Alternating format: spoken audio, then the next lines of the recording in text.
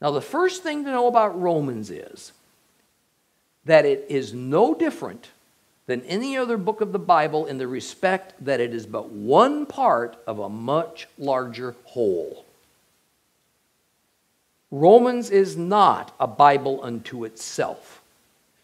It is not a self-contained systematic theology that Paul created. Romans is only truly intelligible when we have the rest of the Bible to provide the foundation and the texture for what Paul has to say. And I can't say this strongly enough. We must always evaluate what Paul is teaching in light of what Christ taught.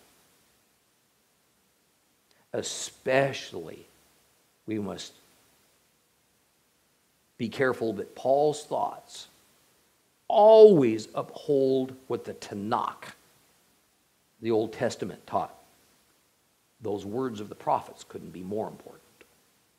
If Paul in any way refutes Christ or the prophets, then what we have is but a mere man, Paul, providing a little more than air-filled personal theology that only has value as interesting Jewish literature from that era, and it would be anything but divinely inspired. You know, the reason I even say that is because it's not uncommon around here for me to quote Yeshua from the Gospels, explain the application and the principles it exposes, only later to have somebody approach me and say, well, yes, but Paul said. Folks, I want to say this as plainly as I can. Paul and Christ are in no way on equal footing. If Paul and Christ seem to disagree, the fault's with Paul. We can't have a gospel of Christ, but then turn around and say, Paul has the power to overwrite it, remake it with his own inspired thoughts. Then it's not a gospel of Christ, it's a gospel of Paul.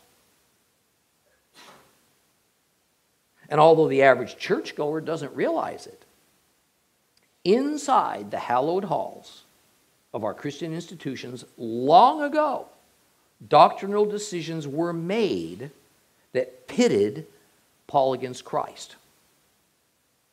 And the winner was predetermined to be Paul. And this is because there were ways to spin Paul's statements that made him appear to agree with the Gentile church authorities. Now, on the other hand, if I truly thought that Paul disagreed on any theological point of consequence over and against Yeshua, we wouldn't even be studying his most famous letter, the book of Romans. I'd be telling you to avoid it. What we're going to see in Romans is Paul working out a very sticky cultural and theological problem. The participation of Gentiles within the early community of Jewish believers that, as of that time, still operated strictly as a sect of Judaism. In fact, so much of Shaul's dialogue is about or is aimed directly towards Gentile believers that some commentators think that the book of Romans was written strictly to and for Gentiles. And this belief, very popular in the early Gentile-dominated church, is what propelled the viewpoint that the book of Romans ought to be the primary source of doctrine for the new religion called Christianity, a religion that's offered only to Gentiles. To this day, the bulk of Christian commentators, again, all Gentile, of course, refer to the book of Romans as Hellenistic literature. See, Hellenism refers to the lifestyle and the culture practiced by the Gentile Greeks and Romans. This was the dominant and the desired culture of the Roman Empire. By thinking of the book of Romans as Hellenistic literature, then we necessarily discard the Jewishness of its author, the Jewishness of its context, the Jewishness of its theology, and the Jewishness of its meaning and message.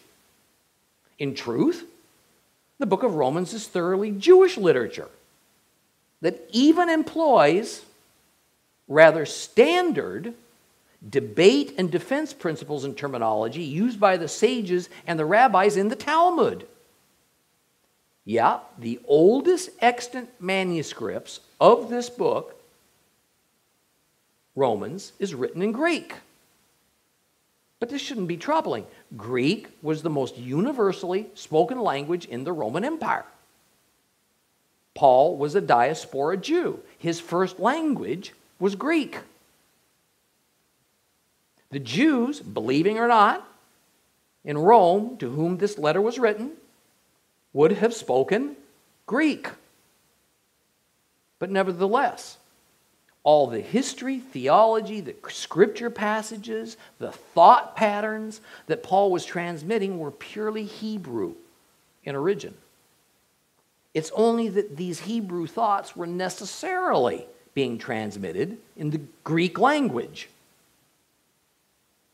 Now let's remember who Paul was. Although a diaspora Jew born in Tarsus of Cilicia, he identified with mainstream Judaism. Let's call it rabbinic Judaism, just to give it a clearer picture. We don't have to conjecture in any way about Paul in this regard. He calls himself a Pharisee.